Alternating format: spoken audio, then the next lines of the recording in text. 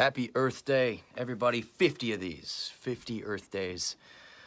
I know the environment isn't necessarily the first thing on everybody's mind during this global pandemic, and that makes sense. But at the same time, I think this pandemic can serve as a good lesson as to what happens when you don't pay attention to science and to scientists. And in my country, anyway, here in the United States, it's pretty clear that some of the suffering and bad outcomes that we're seeing unfold right now might have been lessened or avoided had our leadership paid more attention and been more interested in acting on knowledge produced by scientists and evidence and proper research. And what's happening with climate change right now is not going to happen as fast as what happened with this pandemic, but it's happening just as undoubtedly, and the outcomes could be just as disastrous, even if more gradual and sort of in slow motion. So let's maybe take this opportunity today, Earth Day, make a plan. What can we do to elect leaders that respect science and are wanting to build their policies based on facts and information and evidence that scientists gather? Seems like something good to do to honor our Earth. Thanks, and again, happy Earth Day. And thank you so much to Elizabeth Warren and Joseph Gordon-Levitt, who had a little technical glitch, but was showing us what it would look like, I guess, Southern Hemisphere going global with our broadcast upside down.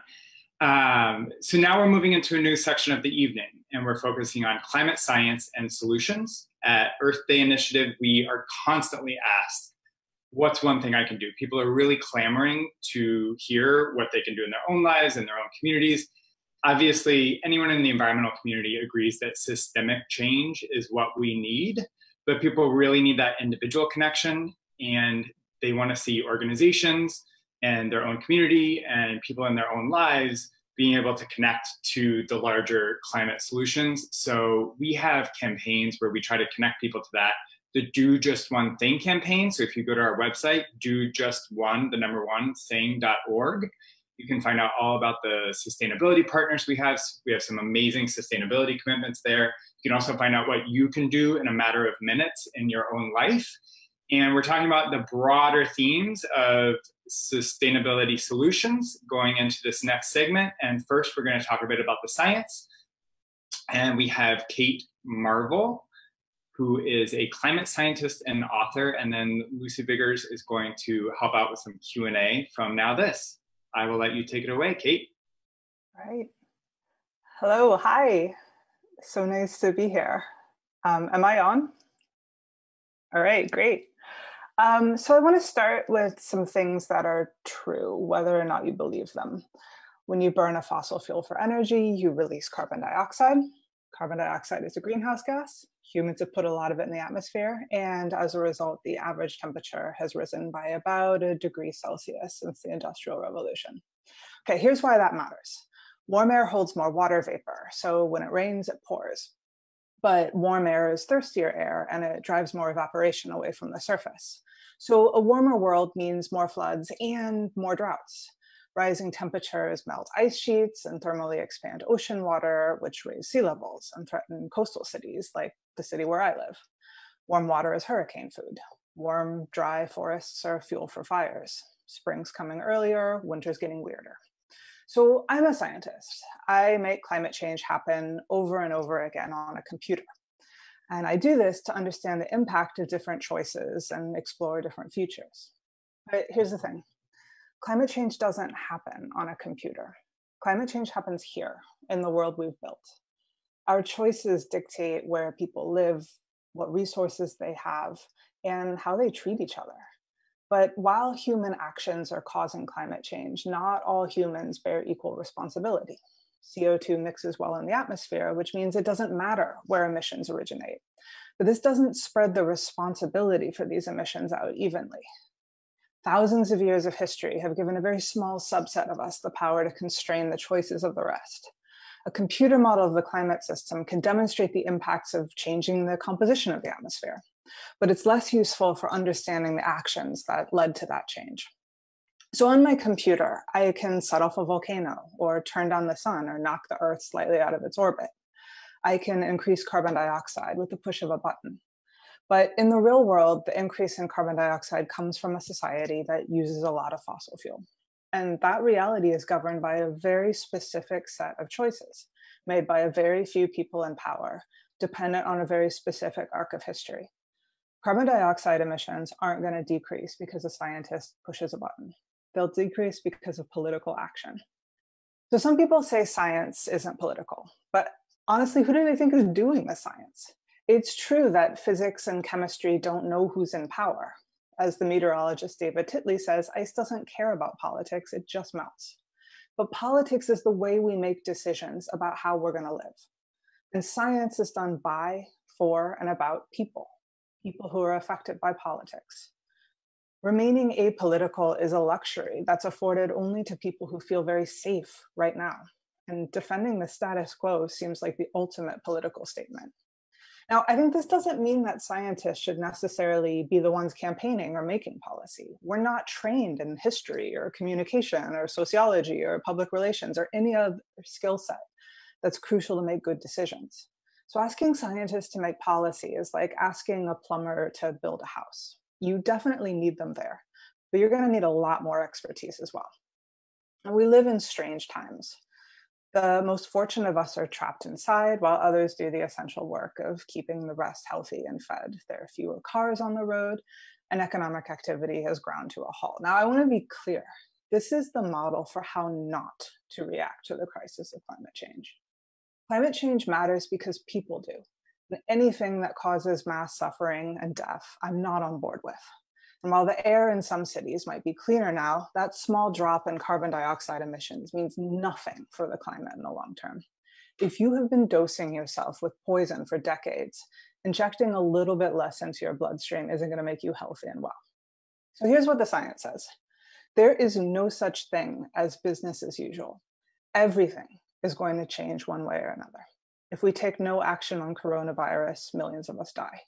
If we do, we need to change our economies, our healthcare system, the ways we relate to each other. If we take no action to reduce emissions, there will never be a new normal. The planet we live on is going to change beneath us, and then change again, and then change again.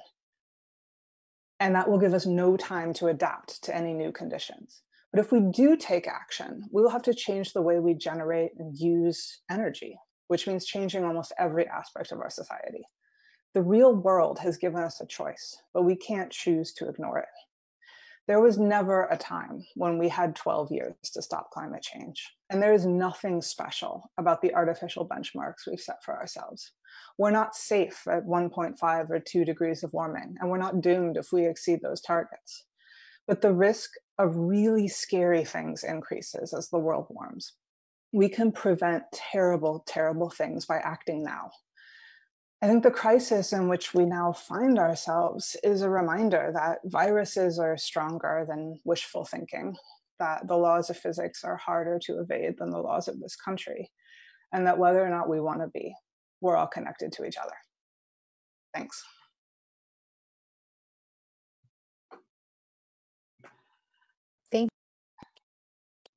Hi, thank you so much, Kate. And we've seen in our response to the COVID pandemic that evidence-based action is like so important, more important than ever. What do you think that the handling of this crisis can teach us about addressing climate change moving forward?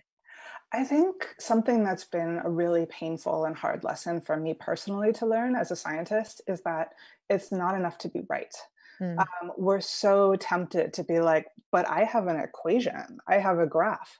And that's not what changes people's minds. You have to tell stories, you have to reach people where they are. You have to be a communicator, and you have to be humble. You know, as scientists, we're sort of taught to believe, you know, we understand everything about this, and we don't. And I think being able to recognize other expertise is really, really important here. We've seen that so much with some states that are having people protesting, you know, staying inside orders, and you go, wow, like I'm so confident in the facts, but if the facts aren't getting through and they're listening to another set of facts and you have another set of actions. And so I think there's so much that we can learn. Definitely. And you said earlier on in your talk that this is not how we can address how we should address climate change. Like, yes, there are fewer cars on the road, but can you kind of expand upon that idea? Like, why should we address climate change differently? So a lot of people think climate change is just about sacrifice, that you're going to have to give up things that you love. And for a lot of people, it's sacrifice that other people are going to have to make. Oh, if only other people would do these things, then we'd all be fine. But I feel like we can't sacrifice our way out of this problem, especially not given who has historically been doing most of the sacrificing. I think addressing climate change means building things. It means building renewables. It means building transmission lines. And it means building kind of a fairer society. Mm, totally. That makes so much sense. And it's much more hopeful than this idea of just staying inside and doing less. You're saying we should be doing more, which I absolutely love. And I've got what time for one more question. Going back to the idea of media, what is the biggest misunderstanding when it comes to the media's coverage of climate change right now? I feel like there is this notion that either everything is fine or we're totally doomed. And the truth lies in between those two kind of Mm, ridiculous polar extremes. We're not doomed. Our actions really, really, really matter. But at the same time, we can't prevent climate change. It's already happening. But right. we can prevent catastrophe. That's such a good point. And I can see that in my own life, kind of going between being like, it's fine, and then being so scared. So I think that's a Totally. really good point. Kate, thank you so much for talking with us. And I don't think I ever said my name at the top, so I'm just gonna say I'm Lucy Biggers. I'm a correspondent with Now This and the host of One Small Step, which is a show about sustainability. So thank you guys for letting us be part of this. And Kate, thank you so much. Great. Thank you so much. Bye. Bye guys.